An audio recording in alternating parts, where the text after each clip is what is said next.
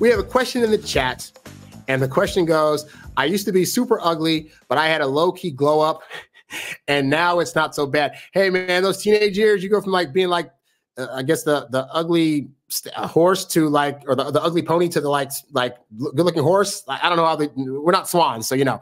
So that happens. I used to have like zits and stuff on my face, and then like come 18, I got some Proactive and it cleared right up, and I felt, well, I started looking better, but I still felt weird about myself. But anyway, so he says, but I can't get the ugly mentality out of my head since I grew up like that. Are there ways that my insecurity will show even if I manually keep it down, or can I just act confident? Well, it's a two-part question.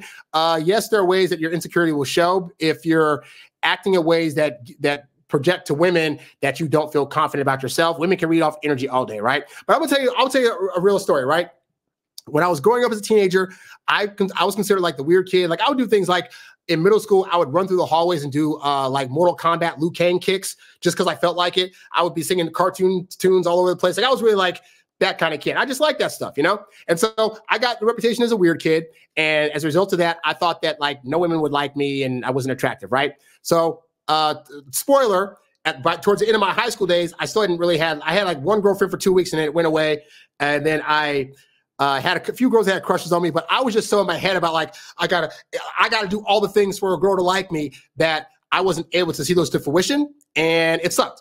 And then so I got to college and I still had the mentality of like, girls are going to find me weird. No women are going to want me. And why is that? Well, because let's say you have a glow up, right? But understand that your body and your brain are on two different wavelengths, and your brain has to catch up to what your body now is. And unfortunately, because we are creatures of habit and we're creatures of just going, we're like a computer that just runs on autopilot. So whatever thoughts we had about ourselves for a long amount of time, whatever habits we develop with that as a result, because there are habits that are associated with having a lower view of yourself, that doesn't go away just because we've changed, you know? And so what I have found is that, you know, when I got to college, women did find me attractive. I had to have a friend that moved to California tell me years later, oh yeah, all these girls in this dormitory had a crush on you or really thought you were handsome. And I was like, me, 18-year-old me, lanky me. Like, what? But I had the view of myself. And so what I had to learn is that ultimately my view of myself is just one view.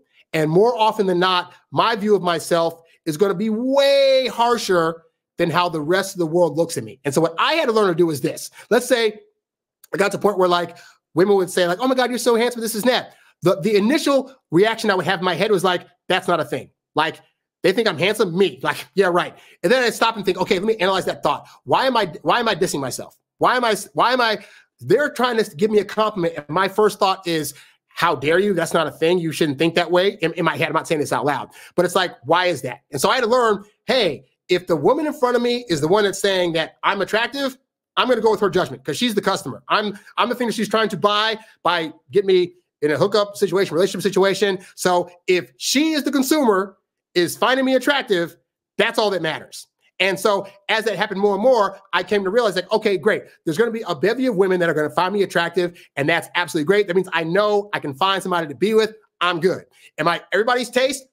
Probably not, but that's totally fine. But it speaks to the fact that like, yeah, your brain's got to catch up a little bit. That's totally fine. I just learned that ultimately, if they're saying yes to me, then I can use that as my confidence booster. Like girls coming to you now and saying, oh my God, you're so attractive. Or, hey, I want to, see what's what or whatever. Like take that as like, those are all positive things. And just understand, the more that you hear that from other people, you'll start to believe it yourself. But I also found that it was good to not completely rely on other people, but to do my own exercises. You know what I thought? This is an interesting little story, I guess, right?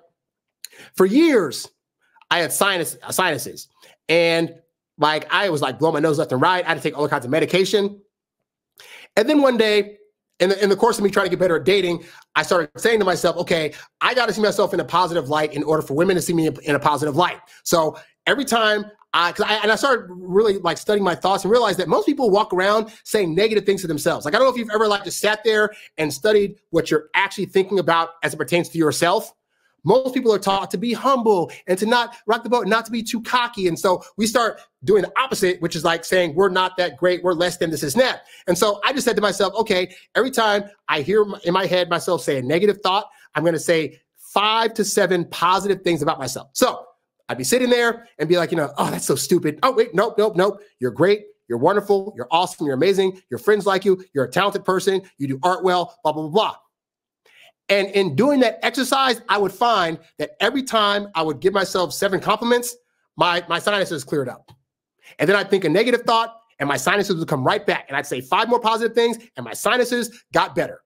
And I didn't realize just how deep this goes. Where like even the things we say to ourselves can either make us better or like actually cause us to be actually sick. All right. So try that. Try just practicing saying 5 to 7 nice things to yourself every time you start thinking, but I don't look that great. Oh, I'm still ugly. And think, no, wait, girls think I'm pretty. My mom says I look pretty nice. I know how to comb my hair or doing my hair the right way. I smell pretty good in the morning. Like I'm pretty. Just start doing that. And you'll find that over time, as you do that, that'll become the new habit/thought pattern that you have, that you are a great guy, that you do walk about in this world, that people do have value in you, and that you ultimately see value in yourself. So that's just something that helped me to get to a better place. So hopefully that can help you out as well.